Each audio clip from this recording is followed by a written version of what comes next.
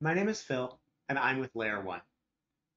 Today, I'm going to talk to you about rendering variants, a feature of the Sitecore Experience Accelerator that allow us to take content from our content editor and display it in the markup on the pages in our site without writing any custom code. Let's dive in. I've got a page here on my site called Demo Page, and this page is of a type that is a custom page template. This custom page template has a field on it that doesn't exist on the out-of-the-box page template, and that field's called demonstration text. If I take a look at this page right now on the live site, I won't see the content from the demonstration text on the page. This is because there's currently one rendering on the page content, but the rendering variant that's in use is the default version that comes with Sitecore, and it does not know about this field and thus does not display it. To solve this problem, I can create a custom rendering variant that displays our demonstration text field. To do this, I navigate in my site tree to the presentation area,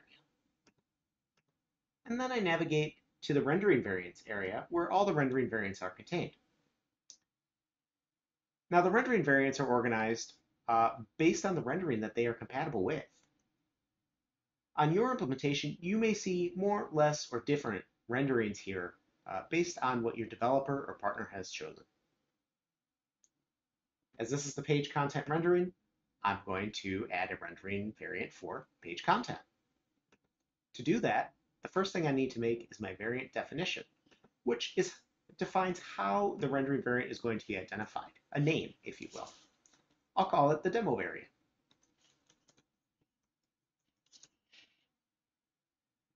Now that I have a demo variant, I need to add what's called a variant field.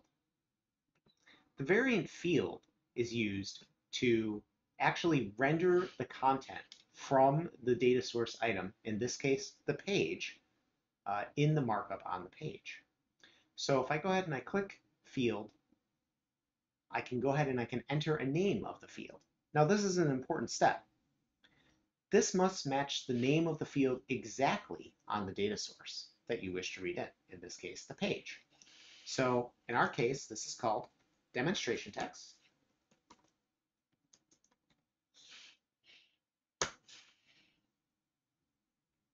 And now I've created a variant field. Now, remember, we're doing this so we don't have to write any custom code. So there's some decisions that need to be made here, namely, what HTML element is going to be used to display this content. In this case, I'm going to choose an H1.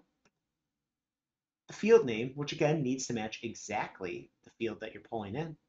And there's some other things too, prefixes, suffixes, links, CSS classes, things like that. This is how we define the behavior of what's going to show up in the HTML markup. I'm going to go ahead now and I'm going to save this, and I'm going to publish it so that way it's available for use on our site.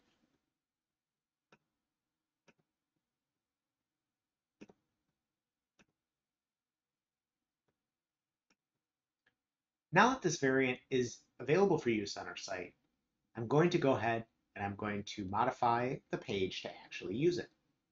So navigating back up to my demo page here in the Sitecore tree, I'll go to the presentation, details, and I'll see my list of renderings on the page. I'll open up my page content control properties, and I will scroll down to the styling section. Here in the styling section, I can select my rendering variant, or any other rendering variant that's available for page content on this site.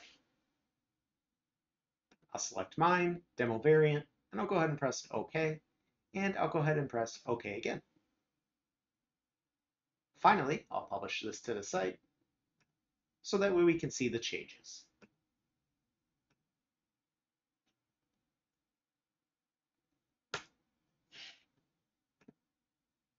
Voila, we can see our content on the page now. This is an exciting feature of the Sitecore platform. We can get this content on the page without writing any custom code, which is great for the initial development cost. It makes things easier and less expensive to implement. However, we're now also enabled for very fast and rapid iteration. Additionally, the content editor could control this functionality if they so wish, and they could change the markup themselves. At Layer 1, we do lots of cool stuff like this. If you're interested in finding out more about this and the other things we do, check out our website at layer1media.com.